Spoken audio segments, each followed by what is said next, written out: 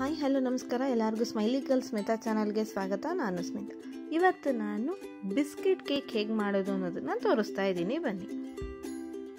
ನೀವಿನ್ನು ನನ್ನ ಚಾನಲ್ಗೆ ಸಬ್ಸ್ಕ್ರೈಬ್ ಆಗಿಲ್ಲ ಅಂದರೆ ತಕ್ಷಣ ಕೆಳಗಡೆ ಕಾಣುವಂತಹ ರೆಡ್ ಸಬ್ಸ್ಕ್ರೈಬ್ ಬಟನ್ನ ಪ್ರೆಸ್ ಮಾಡಿ, ಆ ನಂತರದಲ್ಲಿ ಪಕ್ಕದಲ್ಲೇ ಇರುವಂತಹ ಬೆಲ್ ಐಕಾನ್ನ ನೀವು ಪ್ರೆಸ್ ಮಾಡೋದ್ರಿಂದ ನಾನು ಯಾವುದೇ ಹೊಸ ವಿಡಿಯೋನ ಅಪ್ಲೋಡ್ ಮಾಡಿದರೂ ನಿಮಗೆ ನೋಟಿಫಿಕೇಷನ್ಸ್ ಸಿಗುತ್ತೆ.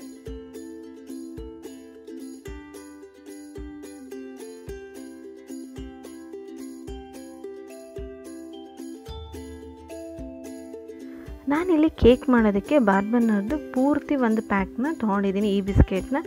ಸೊ ನಿಮಗೆ ಬೇರೆ ಬಿಸ್ಕೆಟು ತೊಗೋಬೋದು, ಚೆನ್ನಾಗಿರುತ್ತೆ. ಬಟ್ ಈ ಬಿಸ್ಕೆಟು ತುಂಬ ಚಾಕ್ಲೇಟ್ ಆಗಿರುತ್ತೆ ಮತ್ತು ತುಂಬ ಸ್ವೀಟ್ ಆಗಿರೋದ್ರಿಂದ ಕೇಕಿಗೆ ತುಂಬ ಉಪಯುಕ್ತ ಅಂತ ಹೇಳ್ಬೋದು. ಸೊ ಈಗ ಈ ಬಿಸ್ಕೆಟ್ನ ಸೀದಾ ಮಿಕ್ಸಿ ಜಾರ್ಗೆ ಹಾಕ್ತಾಯಿದ್ದೀನಿ. ಮಿಕ್ಸಿ ಜಾರ್ಗೆ ಹಾಕಿ ಇದನ್ನು ನುಣ್ಣಗೆ ಈ ಥರ ಪುಡಿ ಮಾಡ್ಕೋಬೇಕು. ಸೊ ಪುಡಿ ಮಾಡ್ಕೊಂಡ ನಂತರದಲ್ಲಿ ಸ್ವಲ್ಪ ಹಾಲನ್ನು ಹಾಕ್ಕೊಂಡು ಅದನ್ನು ಮಿಕ್ಸ್ ಮಾಡಬೇಕು. ಸೊ ಹಾಲನ್ನು ಮಿಕ್ಸ್ ಮಾಡೋದಕ್ಕೆ ಇಲ್ಲಿ ನಾನು ಸ್ವಲ್ಪ ಹಾಲನ್ನ ಹಾಕ್ತಾಯಿದ್ದೀನಿ. ಕಾರಣ ಇಷ್ಟೇ, ನಾವೇನಾದ್ರು ಒಟ್ಟಿಗೆ ಹಾಲನ್ನ ಹಾಕಿ ಅಕಸ್ಮಾತ್ ಹಾಲು ಜಾಸ್ತಿ ಆಗುವಂತಹ ಚಾನ್ಸಸ್ ಇರುತ್ತೆ. ಹಾಗಾಗಿ ನೋಡಿಕೊಂಡು ಸ್ವಲ್ಪ ಹಾಲನ್ನ ಆ್ಯಡ್ ಮಾಡಬೇಕು. ಸೊ ಇಲ್ಲಿ ಒಂದು ಪ್ಯಾಕ್ ಬಿಸ್ಕೆಟ್ಗೆ ಅರ್ಧ ಕಪ್ಗಿಂತನೂ ಕಮ್ಮಿ ಹಾಲು ಬೇಕಾಗುತ್ತೆ.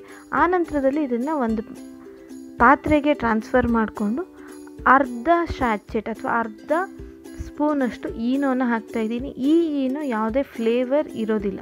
ಸೊ ಈನೋನ ಆ್ಯಕ್ಟಿವೇಟ್ ಮಾಡೋದಕ್ಕೆ ಚೂರು 2-3 ಹನಿಯಷ್ಟು ನೀರನ್ನು ಹಾಕ್ಕೊಂಡು ಈನೋ ಆ್ಯಕ್ಟಿವೇಟ್ ಮಾಡಿ ಇದನ್ನು ಈಗ ತುಂಬ ಹೊತ್ತು ಇಡೋ ಹಾಗಿಲ್ಲ, ತಕ್ಷಣವೇ ಇದನ್ನು ಕುಕ್ಕಿಂಗ್ ಇದಕ್ಕೆ ಟ್ರಾನ್ಸ್ಫರ್ ಮಾಡ್ಕೊಳ್ಬೇಕು. ಸೊ ನಾನಿಲ್ಲಿ ಕುಕ್ಕಿಂಗಿಗೆ ಅಂತ ಯೂಸ್ ಮಾಡ್ತಾ ಇರೋದು ಇದೊಂದು ಪಾತ್ರೆನ.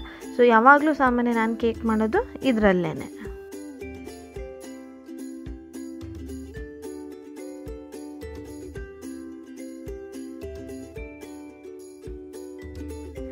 ಅವನ್ನಲ್ಲಿ ಮಾಡೋರು ಅವನ್ನ ಪ್ರೀ ಹೀಟ್ ಮಾಡಿಕೊಂಡು ಅವನಲ್ಲಿ ಇಡಬೇಕು. ಸೊ ನನ್ನ ಅವನ್ನು ಇದೇನೆ, ಹಾಗಾಗಿ ನಾನು ಇದರಲ್ಲೇ ಕೇಕ್ನ ಮಾಡೋದು. ಸೊ ಈ ಕೇಕ್ನ ನಾವು ಬೇಕ್ ಮಾಡೋದಕ್ಕೆ ಕೊನೆ ಪಕ್ಷ ಅಂದರೂ ನನಗೆ ಬೇಕಾಗಿದ್ದು 20 ನಿಮಿಷ ಬೇಕಾಯಿತು ಅಷ್ಟೇ. ಸೊ ಈಗ ಅನ್ಮೋಲ್ಡ್ ಮಾಡೋಣ ಕೇಕ್ನ. ನೋಡಿ ತುಂಬ ಚೆನ್ನಾಗಿದೆ, ತುಂಬ ಸಾಫ್ಟಾಗಿದೆ. ಆ್ಯಕ್ಚುಲಾಗಿ ಹೇಳಬೇಕು ಅಂದರೆ ನನಗೆ ಬಿಸ್ಕೆಟ್ಗಿಂತ ಈ ಕೇಕಿ ತುಂಬ ಇಷ್ಟ ಆಯಿತು ತಿನ್ನೋದಕ್ಕೆ.